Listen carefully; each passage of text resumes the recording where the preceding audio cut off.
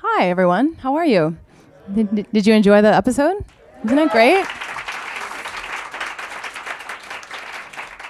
Have you been watching Vida all along until the finale? That's very good. And if you haven't, it's okay. You can still do that. I'm not judging. My name is Stacey Wilson-Hunt. I work here in LA for New York Magazine and Vulture as the Hollywood editor. And I'm so excited to bring out such an energetic, fun group of people. You will not be disappointed. The cast of Vida. So I will start with Melissa Barrera. Come on out, Melissa.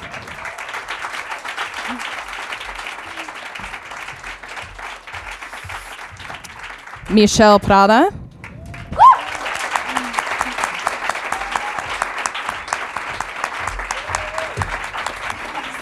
Sarah Anzoategui.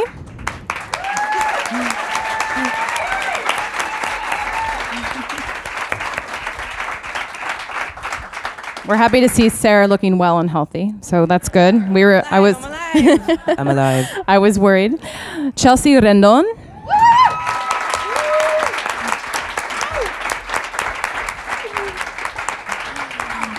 Showing his Golden State pride today, Carlos Miranda.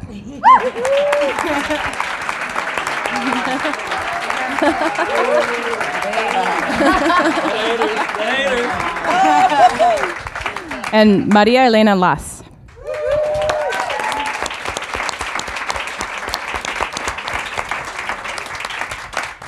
Welcome, everyone. So nice to have you here, celebrating the first season of your show, hopefully a second, which we'll keep our fingers crossed. Thank you. Thank you for having us.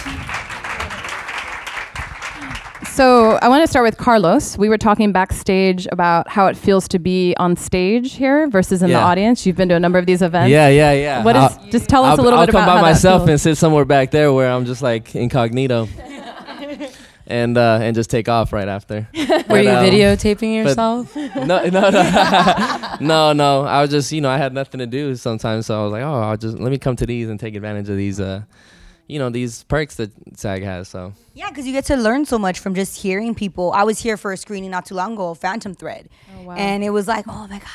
Like here you are now. Yeah, we're very proud of all of you, I must say. So before we get into the show, I did want to ask each of you how you got your SAG card. I know each of you has wildly distinct experiences. Maybe I'll start with Melissa. I got it on this show. Yeah, I mean, I don't know. It just like it had to happen. They were like, you can't shoot if you don't join. So I was like, okay, let me just go into under my mattress where I'm saving my money and pay. So that I can continue shooting. No, but I'm very happy, and what better way to like make the transition into the United States than with this show and to join the union and be here with you guys. This is so much fun, and this looks like I feel like you're so comfy. Like I wanna like get as comfortable as you need to. This is a very comfy place. Cool. And how about you? I actually got mine doing extra work. I got the vouchers and yeah. Well, I was eligible after Crazy Ex-Girlfriend. I did a co-star on that, and I had my money, and I was gonna like, okay, I'm gonna save up for that down payment, and then the surprise came, right? Because it's like 35. What? Oh yeah, I'll do it at 12 and then climb my way up. Then I woke up to a lien on my account by a predatory private student loan. And then I was like, oh my gosh, what am I gonna do? Because I have to find how to pay rent, how to eat, how to do everything. I was just stuck. And my friend, Victor Duenas, who was a writer's assistant on East Los High, actually was like, I believe in you, and I'm gonna help you raise that part because you need to be able to work. So he actually did a GoFundMe, but private through emails and people, his friends, that he was like, you have money, so like, girl, please. That's what's up. And we're like, okay, and like that, and over a month I wasn't able to work and audition or anything, but just to raise money and be able to do the down payment. So that's how I got the start of paying. Amazing. And then every month after that, I was like down, basically GoFundMe. That's how I did it. $450 a month, and I was still trying to catch up because that really does affect in many levels, like a ripple effect into the future. So I was like, please, and it was like a lifesaver, and I just held on to people's belief that I was gonna make it. That's so Thank amazing. you. Oh. For me, it's a weird story. I started acting when I was 6, so I became SAG when I was 7. So I don't really know how I became SAG. My mom kind of knows that story, but I think it's because I did a movie. Because it says it was 2001 that since I've been a member, I've been acting for 19 years now. And so I think it was a movie that I did called No Turning Back. That was an independent, but it was SAG and stuff. we were talking about this backstage, and I was like, I think it was that. If not, it was a commercial that I did for an attorney. But it was in Spanish, and the dude could not speak Spanish, so I was like, no, it's todo para los niños. And he kept saying like, todo para los niños, and I kept correcting him, and I got in trouble. But yeah, so I don't really know, but it's been since 2001, so yay, 2001. Wait, you were 7 in 2000? Yes, I got a baby face. And Carlos? I got mine on a film, Gavin O'Connor film called Warrior. Oh, I Love Warrior. that. Yeah. Wow, it's a great movie. Yeah, it was pretty cool. It was like my first, like legit movie. I'm like, yo, man, I'm an actor. They flew me out to Pittsburgh and all that, so that was really cool. But I mean, I didn't get paid a fortune, and I had bills, and so I didn't join immediately. But I was like, cool, I'm eligible because I got TAF Heart Lead, which is like, you hope to get TAF Heart Lead, you know what I mean? And then I was eligible, and I got a McDonald's commercial, and then it became like, you have to join by the next time, or the next job you get, you won't be able to work. So I paid with that money, but by that point, I had accumulated like the percentage, like, so it wasn't just the initiation. It was like the initiation plus dues. I was like, God damn. But I had the receipt. I remember I wish I still had it actually, because once I paid that, I took the receipt or the money order that I had, and I slapped that on the fridge. I was like, I am a professional actor now. You guys know that feeling, right? Yeah. It's a good feeling. No, I was forced to join for a McDonald's commercial. Was it? Yeah, was it? What's up, McDonald's? Hey, those McDonald's commercials, Brought to you by McDonald's. Those McDonald's commercials. Where's my McDonald's commercial? And Maria? So it was actually my first audition in LA a long time ago, and it was for a Ford Mustang commercial. And the lines were crossed somehow, and I got that I needed to go in as a construction worker. So I went in as a construction worker, and then the callback, they said casual, and I thought more casual than that. So I went looking awful. They put us in a car, told us to pretend that we were on a road trip. So I'm like, okay. So I'm like, and I start playing like I'm super stoned. And the girl next to me is like, what are you doing? And we walked out of the room, and she was so upset with me. She's like, you can't do that. That's illegal. Those are, you can't do that. Now you ruined our chances for getting this commercial, and I got it. Do not be afraid to interpret in your own way the content. That's the lesson learned. I would have took that quite literal. I'm like, oh, I dig this. Not anymore now. Now you're a big TV star. You have to be concerned with these things. Well. So I'm going to go down the line, and I want each of you to tell me in one word how your life has changed in the last month since you've shared this show with the world. Because the last time I saw you was a few days before the premiere, and now you're a month or so into this new Vida that you have. And tell me what's the one word you would use to describe it. Oh man. Go for it. I guess I don't know. I don't think my life has changed. Really? No. Okay, I mean, it's cool. Okay. No, but it's cool. I mean, it's cool. It's cool that like now people have gotten to see the work that we did. But like other than like it being out there, I don't think it has changed. I think like the day-to-day life is still, the same, but or maybe I'll reshift it to the response. How has the response felt from fans? Oh, the support is great. Then when we first premiered, I immediately I spent a month in New Mexico. So I was away shooting a movie during like the airing of all the episodes. So I was like out, like kind of in another world.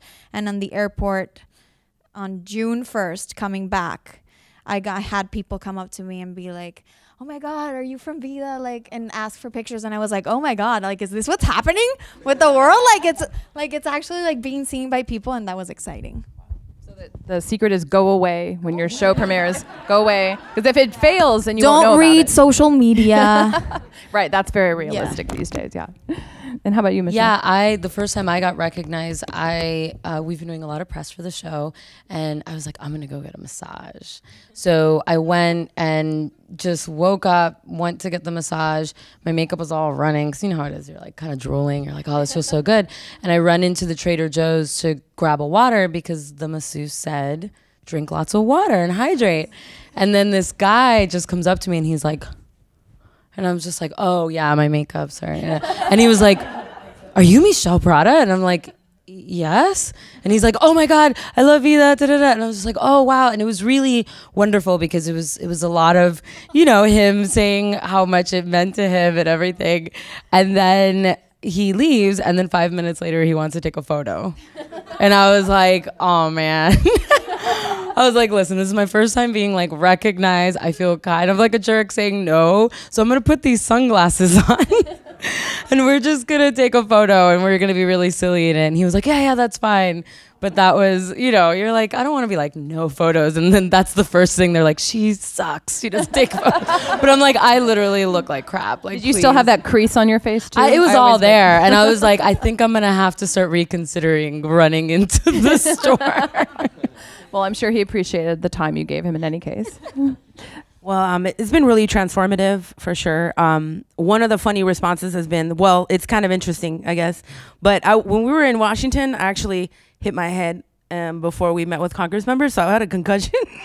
So I come back home and I'm like ordering delivery service, like food for like 3 days straight, because I was like kind of out of it. And the first time it was through Caviar, and they come up to and this guy's like, he comes up to my door and he's like, are you the one on the show? Are you Eddie? I was like, in front of my door, I was like, yes, I am. I am Eddie. Because also I didn't talk to my neighbors about it and stuff. So it's like really interesting. And I'm like, yes. He's like, oh my God, I love the show. It's an amazing show. Oh my God, you do such a great work. Also, thank you so much. Tonight's episode 3, so make sure you watch that. And it's the best, that's a really good one. He's like, okay. But I still was ordering, so like, the next time I ordered it, he comes up, he's like, oh my God, I saw episode 3, we're so fantastic. I was like, thank you. So you have a great test market in your food delivery people, essentially. Yeah. I made sure I tipped them really well, though. Oh, well, we're glad you're better, by the way. That sounds a little... I used to do Postmates and stuff, so. I think I got a lot of Instagram followers. I doubled my Instagram following. You took my Instagram game is popping right now. Yeah, like people are like sliding in the DMs, and I think that's the most amazing. My Instagram. Shut up! You say Twitter. Oh, you. I don't got Twitter. I don't got Twitter. I gotta be careful what I say. Followers. That's no, but everybody, at least through social media, has been like amazing. Like it's been like, oh my God, we love the show. Oh my God, we love these characters, and oh my God, this, and oh my God, that, and it's been like amazing. Like I think I saw one negative thing that called me stupid, but I call my character stupid too. So technically that's not like a negative thing, but I'm like, if you guys watch the show, you know that I'm stupid. And yeah, and you'll see it. She's passionate too. Let's not, That's I know, stupid. but I'm just okay. She's naive when it comes to men. Yeah, she has growing up to do. Yes. That's nice. That's good. But so yeah, everybody. I feel like we all we like live tweet and stuff, and everybody's response are so like connected to each character and the storylines and stuff like that. So that's kind of been really cool. Like to be laying in bed late at night, my boyfriend falls asleep, and then I'm like, I can't sleep, so I'm gonna just scroll through Twitter and like see what everybody told, and like I have a girl crush on Cruz, so it's cool to see like people are like, oh my God, Woman Crush Wednesday, Cruz, da da da da da, and you feel the same way as them. So Is that what WCW means? Women Crush Wednesday. Woman Crush Wednesday. I was somebody's somebody's man crush recently, which Monday, is cool. Man Crush Monday. Okay, so again, there's many, by the way. Got a couple I have of a hard list eyes of friends, in my okay?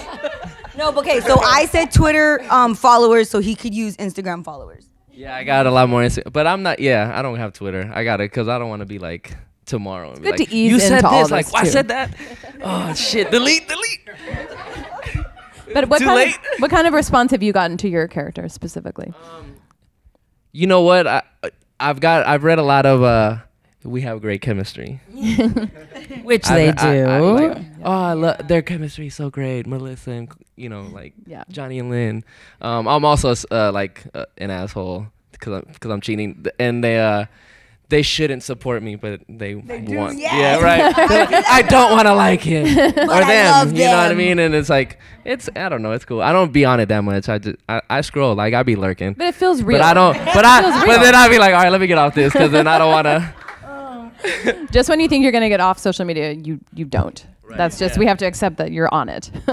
Like detox. But people have responded in the sense that it feels like a real relationship, yeah, and we understand, even though it's quote unquote a bad idea for you, it's still we get your chemistry and you have a connection. Yeah, on a serious note, like family, like within close family is like I got good friends and I'm like, oh, that's cool, man, like it's tight, like it makes sense, it's kind of like how it is, or and it's nice seeing my mom proud of me, Yeah. Like that's really cool. Like I'm a South I'm by actually gonna Southwest. feed off of that too. I feel like this is the first time my family's actually supported me because they're like, "You're on a show. Yeah. We see it." And before they never did. So I'm Yeah, gonna feed no. off of that. Like, No, Common story on this stage. A lot of people for feel sure. validated when something's been seen widely by family and friends. And Yeah, I like don't you were put- just in a room by yourself all those years, like not doing anything before. I put my mom through a lot, so like in South by Southwest, it was nice to win the whole premiere thing, and then people coming up like, "Hey, your son," and seeing my mom like happy, it was like, "Oh, man, she's Sweet. I was like, "That's I think nice." we can all relate to that for sure. And Maria, first of all, the no tattoos. You look like a TV executive today. It's very, very different from what we just saw on the episode. but the transformation is it's fascinating. I mean, to see how you bring such life to Cruz, and obviously you're all amazing actors, but this is not who you are in real life. You are not this woman. So tell us about kind of getting into her skin quite literally. Really fun to be able to have that opportunity, that the casting director and Tanya, our creator and showrunner, they were willing to work with me, my voice, my gait, my posture, the clothing, the tattoos, these things that you so want to do as an actor, these characters, and a lot of times we're cast for us, right? So it has been such a gift. And as far as like my character goes, she's so comfortable in her own skin. And for me, it was a little difficult. I'd never done nudity before. My family is super traditional, conservative. They've had my grandmother, the last time I saw her, the last thing she said was, "When you're done with the show, don't ever do anything like this again." I'm like, thanks. So it is. So just to be able to get out there with myself and in my own body and be okay with that, especially as a Latina, because we have a very specific beauty ideal of the body being a certain way, and our show's incredible in that it shows all types of bodies, Latina bodies. It's the first time.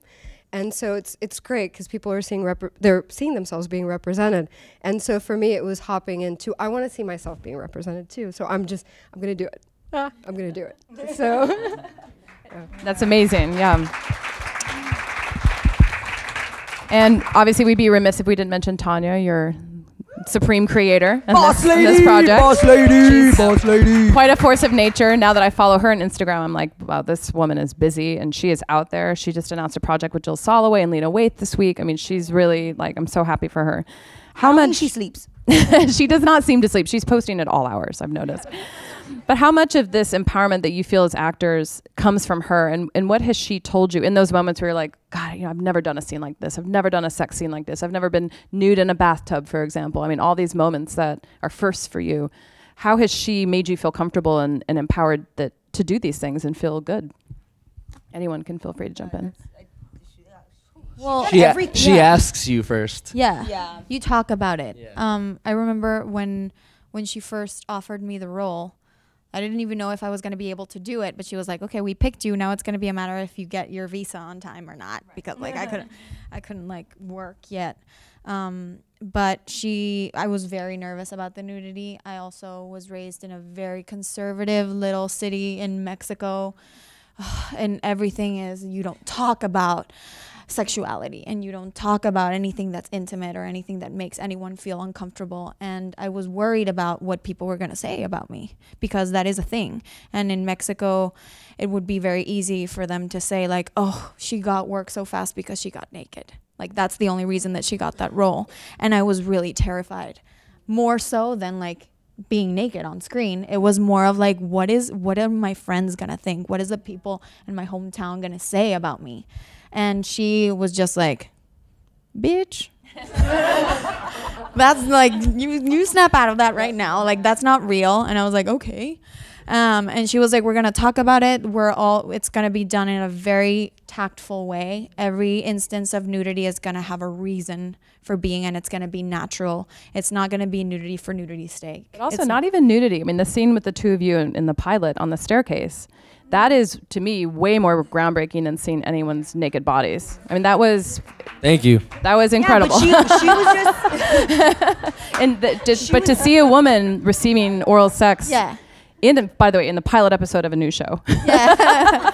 I mean, so many firsts. That to me was way more brave than nudity is one thing for sure. It's not easy, but that act on screen is still like revolutionary. Yeah, in a lot of ways. and I think Tanya was very, very smart and very. Yeah, she has a beautiful vision. Yeah, and it's all for the story, and it's, you know what I'm saying, like. And I know, like, I think with most of us, we had a meeting with her to talk about each character and what we were gonna do and sort of thing like that. And thank God I got lucky that I'm a virgin, so she didn't have to make me like get naked or anything. But I remember going to that meeting and we had to reschedule it, and I was like, oh my God, like I really want to do this, but I don't know. And like I almost cried, and she was like, oh, well, actually, I want to make you a virgin like that. I'm like, yes, please, put a little belt on me, do it, like, you know. But it's just, once you talk to her, whatever it is, like, we all had different scenarios, but when you talk to her, it's just like that weight is like, oh my God, I know that she's gonna keep me safe. And it was all women, by the way. These closed sets, you would think Hollywood would know this by now. Just have women if you want a woman to get naked. Shocking revelation. Exactly. Yeah. And so it was super comfortable, actually. The moment of, I was surprised. and the flipping of the table, like in episode 2 with Juniper. The ones who saw it know, like, he was just like a piece of meat in that scene. He was like naked. I love that scene. And there's like a point in the scene where like they're close on us, like a 2-shot, and then you can see how they like move back just a little bit so that you can see the penis right there. And it's like just to make sure that you're all seeing it, and it's there. And that's for so often when you're looking at scenes like that from the male gaze, women have been doing that forever. They're like, let's just move the camera a little bit this way to make sure we get that part. Yeah. And that was important, I think, to show that, because this is a brown female gay show. Yeah, my agent was like super excited because he was saying for every 100 nudity writers he has to negotiate, he has 0 men. For women, 100, 0 for men. So I knew it was because of my nudity scene. That's how I got into the show. I knew it was because of my body. It was all because of my body. I will admit that. I ain't no shame in the game. Well, and also in bringing up that scene, and then a little bit of what you guys saw episode 6, right? Okay, so but it being also nudity, not always in a sexualized form. So it's a private moment in the bathroom. It's me putting my clothes on the next morning. There's something really incredible about that, about being able to show the female body, and when you see it, it's not always meant to be sexy or sexualized. It's just life. Right. Sometimes we're just nude to be nude. Just shower and get dressed in the morning. After I shower, I just like stay in my towel for hours. I don't know why. It's just like, why do we do that? It's just so feels good. And then you keep your hair in the thing, in the toalla? Yeah, for a while. Yeah, me too. I don't know. I love it. Yeah. So we've just touched a little bit on this. There is a sense of what you've just described, and it's funny. I had Salma Hayek here a few months ago to do a career conversation, like tell us everything, right? Sitting right here, and she talked. Real up and comer. She was like more down that way. Real up and comer. Let me touch that. But she did talk about that growing up in that conservative environment in Mexico, and where religion is the dominant foundation. But there is a sense of in this show that you know, the Latino community, Latinx community is not as judgmental as maybe we thought. Because I kept thinking like, oh my gosh, I hope you guys are going to be okay. People aren't going to be like shouting things at you in the street. And I think there's this idea of mass intolerance. And I think what this show shows us is that maybe that's not the case. And there's been this picture painted, and I mentioned this at our FYC event, that Lena Waithe talked about this with The Shy. She's just showing people living their lives. And in The Shy, I kept waiting for the lesbian couple to have like a hate crime, you know, happen to them. And it never does. And I feel the same way with your show where I'm like, okay, where's the episode where someone's going to get, when obviously in the finale, we see a bit of that. But these people are living their lives and hanging out in bars and going to coffee houses. So I'm wondering how much of that is aspirational and how much of that is real life here in LA? Do you think it feels real to you? I feel like we give people the power over us. So if someone looks at you and is like, ooh, your boobs, and you're like, yeah, they're my boobs, like, you know, whatever. Or like, oh, you're gay or whatever, and you're like, yeah. Like, what's the problem? You know, and then it's like a lot of it is, and that's really hard because when someone kind of projects stuff onto you, it's hard not to like take it in. And we're sensitive beings, we're actors, like, you know, and but that is, I think, what I've realized, like, even with like, you know, Mr. Skin just asked to do an interview, and it was just kind of like, who? Mr. Skin. Oh God, it's like it's a website that, you know, encourages perverts to never actually grow up, and it's just kind of like, all right, like, yeah, that's my butt. What's the big deal? Like, right. I also think the Latinx community doesn't get enough credit. That's like, exactly what I'm speaking to. I think we have a perception, I'm not in the community, but there's this perception of, oh, this Catholic life and everything's just so serious and rigorous and punishment and all this stuff. And I'm learning that that is not the case. It's not the case. It is the case in some instances. Everything's different. But me and Sid both grew up in the area where we are shooting the show and where it's based on. Mm-hmm. And so, yes, you have those families that are super Catholic and super traditional. And then you have the ones that are not. Like, my mom was very open with me about sex from the age of like 13. And so I was at school talking about birth control and stuff like that to my friends as like, be aware. And then I was labeled the slut. And I'm like, I'm still a virgin. What are you talking about? Like, what? You know what I'm saying? So you have a little bit of everything. And that's the best thing about this show is you see a little bit of everything. You know, like with me specifically and like our dad, he's very like machismo, typical like household. And then with this situation, it's a completely different situation. But it's still machismo in there, because even Eddie will practice it too. Like, and I relate to Madi because for me, that's a lot of times how it is in the community when we speak up and it's LGBTQ, trans, like folks of color, and it's like shut down. It's the people take over, whether it's the male or sometimes it's you know, white, or it's usually men. In this case, it's so accurate. I was like, are you like spying on my life? Like, do you know this person that I know? And I'm like, oh, maybe she does. But no, I feel it on different levels, and I also feel it on the love level too, because sometimes people want to criminalize us, but realize that just because there is that stuff, that is that stigma within the Catholic Church, or like people who go and practice Catholicism and everything, but like there is also the Doña Titas, you know, there is the love. That's when her line, Lynn, in episode 5 is like, it's so woke for these older women to be with the widowed wife and be praying. And it's like, wow, that's great. So yes, you have the more traditional and stuff, but then you have the traditional that's more open. So there's a lot of everything, and I think that's our world that we live in. Like, yes, you're gonna see some negative things in the world, and yes, you're gonna see some positive things, and it's a melting pot of everything. But also, like, our writers were very specific in that they didn't want to make these issues be the drama in the show. They wanted to normalize it so that people could see themselves reflected on screen, right? So it's like, so what? There's a gay couple. What? She sleeps around with whoever she wants. So what?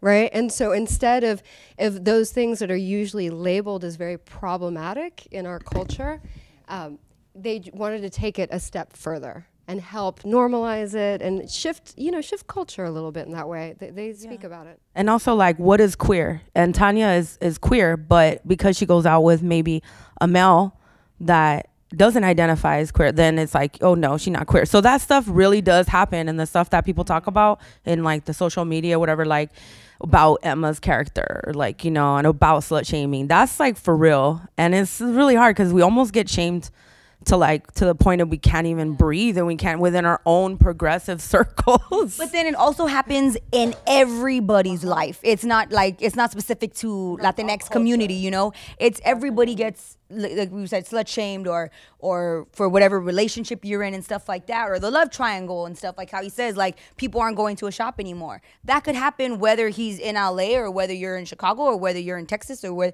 whatever race you are. That could happen to you. Yeah, like the cake people, like the gay couple that tried to they were like, oh, the Supreme Court ruled that and sided with the bakers that refused, that were like, no, because you're gay couple getting married, we don't want to bake you a cake.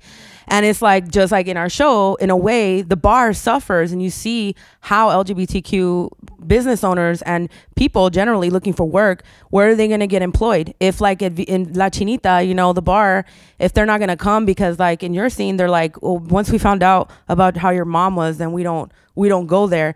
Then it shows you that ripple effect, because a lot of times you could look like, why are you so poor? Why this? Why that? Why aren't you a good business person like Eddie?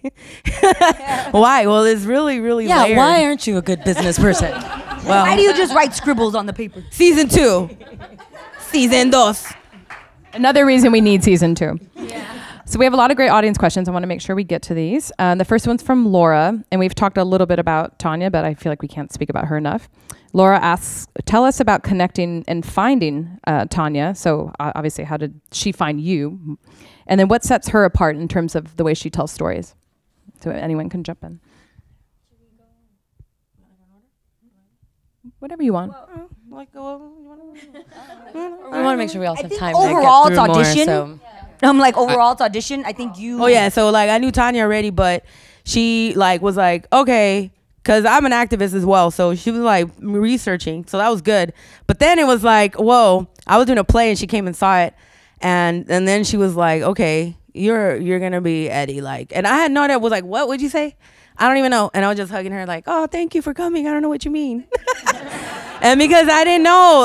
I heard that there was no role for me, and the like people that read it told me, no, you're too young. So I just was like, I just hope, and I just stayed there as a resource, you know, just like, please, I just would like to let you know that, you know, if you come to the East Side, like, just respect the sidewalks and the people, and like things like, I was just like, oh, anything you want to ask, I was ready for anything but no, there was, and it happened, even when you think, oh, there's no role, like, actually, you know, so she came inside, and it was really a beautiful thing, because then later, it was like, I was the first person to audition in the room, and that's like a really big deal for a series regular, without having that much credit and television, like, to go into the room directly, you know?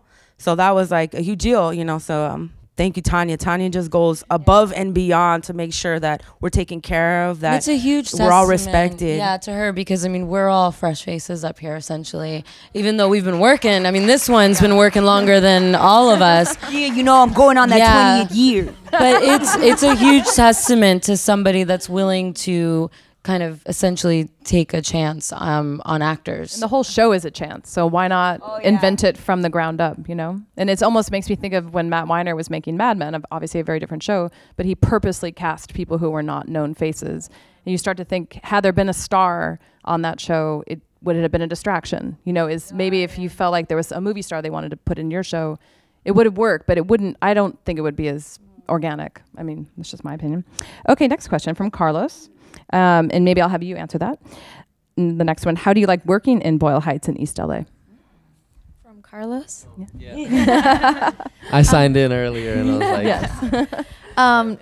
It's amazing. It's magical. When you guys are really mostly on site. You do very few studio shoots. Well, right? the apartment. The apartment was in a studio. Okay. The inside, because the outside, the bar was actually in the hallway and all that stuff. Yeah. Okay. It was amazing because we were told to be scared of like protesters and of like people getting angry, and we have to be very respectful, which we were, of the area, because obviously we didn't want to become what the show is about, right? Gentrifiers, you know. And we were all like very, very excited. It's always really cool to be out in the open shooting as opposed to like on a stage. Well, I prefer it because I don't know, it just feels like you're in the real world. And because you are. Oh, wait.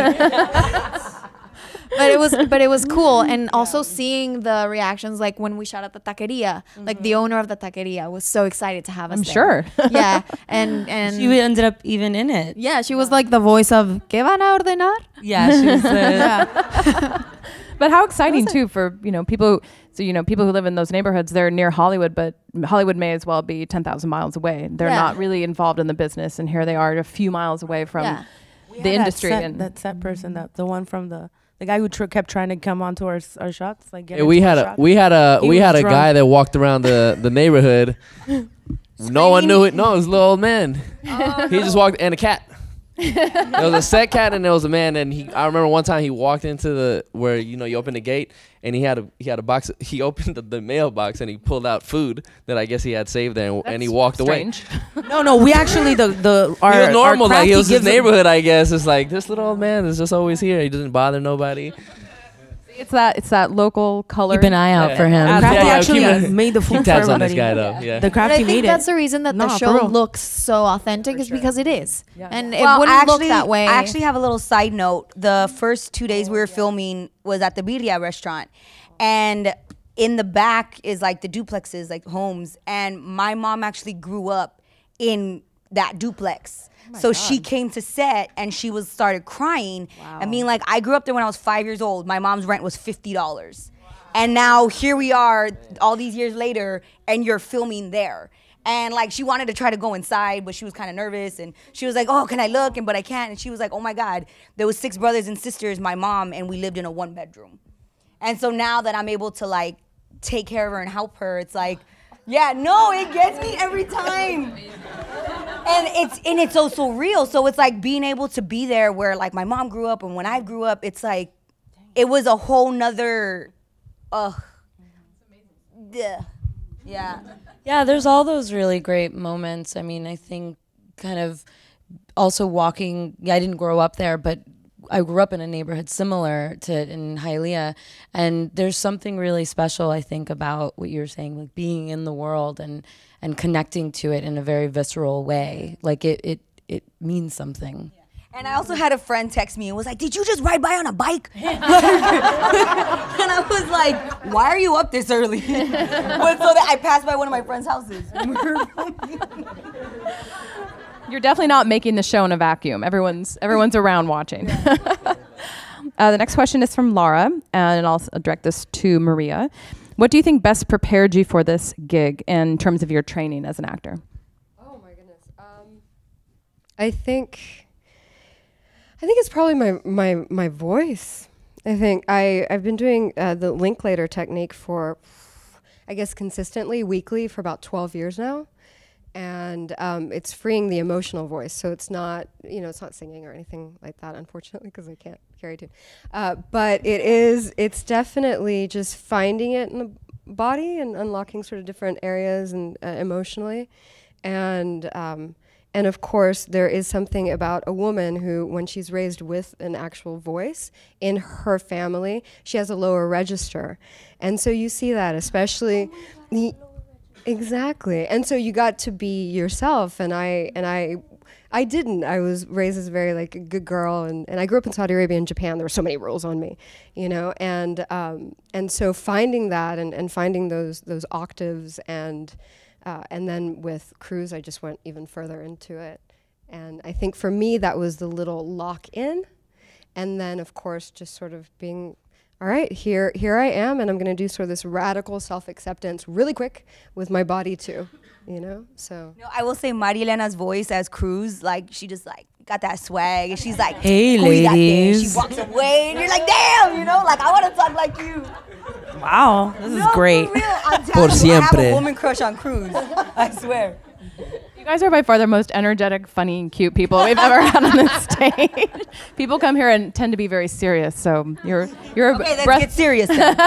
Breath of fresh air. Go to Pride after this, everybody. So we sort of touched on this a little bit, but Danny would like to know, and maybe I'll start with Mishel, because you had a very interesting scene, which was an opener to one of the episodes. What's been a moment on the show where you've blushed when you've read the script? You probably know what scene I'm talking about. Every part. I blushed a little bit on your scene with Jackson or Juniper. Oh yeah, I didn't know that was a thing. When I read it, I was like, what is ass eating? Like, I have no idea what that. I seriously, I seriously, told her. like, I called Tanya and I was like, what does that Educational mean? She's like, you need to watch some porn. Yeah, she asked me. I told her to look up rim jobs. You did? Yeah, remember? We were watching it together. Yeah, that's right. Research. Couple bonding. Exclusive on the SAG Foundation. Now you know what happened. You guys are getting all sorts of tidbits we don't tell the rest of the press. But yeah, that was something for me that I was a little like, I didn't know that was a thing for real. But apparently it is. And it was something that was discussed in the writer's room that they're like, a lot more people enjoy it than people are willing to talk about it. So let's talk about it. Yeah. And I was like, get it, Lynn. We don't have a ton of time left, but I do want, if you do get a season 2, which fingers crossed you do, what is your hope for your character next season? Maybe I'll start with you. Well, I think that season 1, you got to see a lot about why Emma is the way that she is and the backstory between her and her mom. And so I would like to see that for Lynn, because I think it's very easy to judge her because you didn't go into that in season 1. But I think that there's a lot there that needs to be uncovered. And so I would love to get to see that. Writers, if you are listening, that is my petition. How about you? I would like to see Emma allow herself to be loved just a little bit. Just a little bit. Not enough that's going to put her into a full-on like panic attack like thing. But enough to, because I think a big part of what you see is that Emma doesn't feel that she deserves love. She wasn't showed that very young. She was showed that love wasn't for her. And I'd like for her to just allow herself, whether it's through Cruz or through her sister. Let her guard down a little bit. Yeah, just a little bit, but just be like, it's okay. Like, you can let somebody love you and it's not always going to be painful. It can feel kind of good. And what do we want for Eddie besides a quick recovery? Right. Definitely. A recovery. I think, like, you know, thinking about that scene that y'all saw, I just kind of think about like maybe the realities of what it would be like if you did go through that.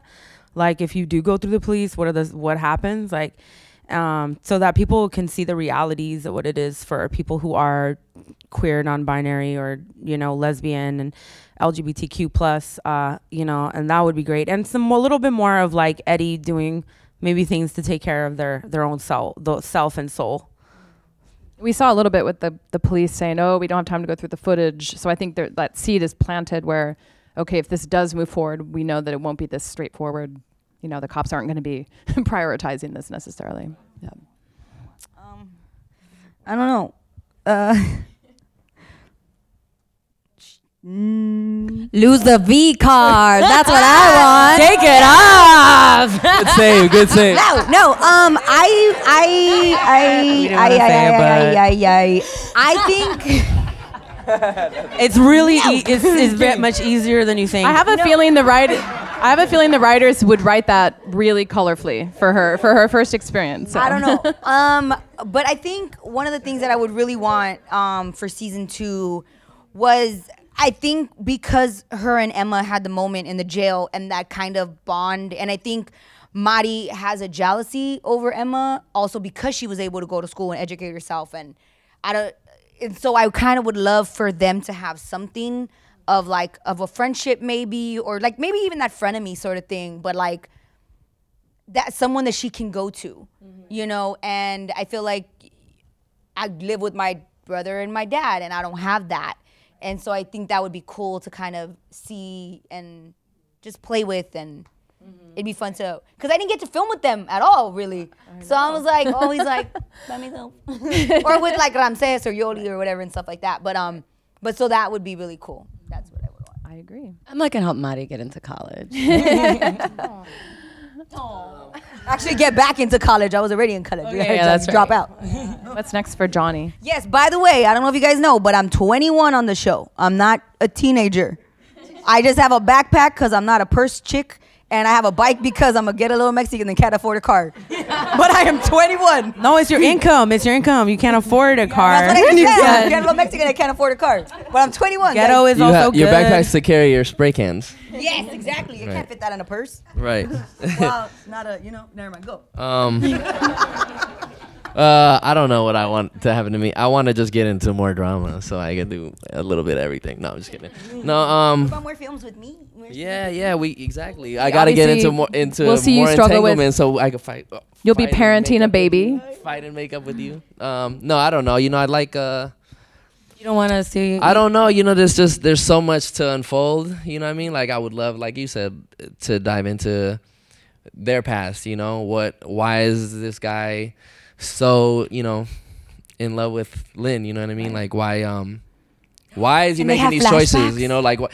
It's just so easy to be like, just like, oh, he's cheating on his fiance, but why though? You know what I mean? Like what is so strong between them that I'd like to tell that story a little more. That'd be great. And Maria? Yeah, no, not for those reasons. Well, on top of that, I'll have some more nice sex scenes with Emma over here. I am looking forward to or wanting sort of more of Cruz's backstory, of course, to see how far they can actually get together, if Emma will let Cruz in.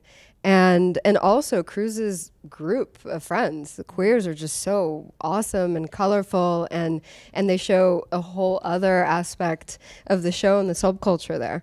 And I'd love to see more of them being brought in too. Yeah. And on that note, happy Pride, everyone. Have a great weekend. Happy Pride! Thank you guys for coming. Thank you. Have a great weekend, you guys. Thank you. Thank you guys for coming out. Oh my gosh. Thank you. Thank you. What's up, Lee Sherman? #Vida Stars. Tell everybody you know. It's officially binge worthy.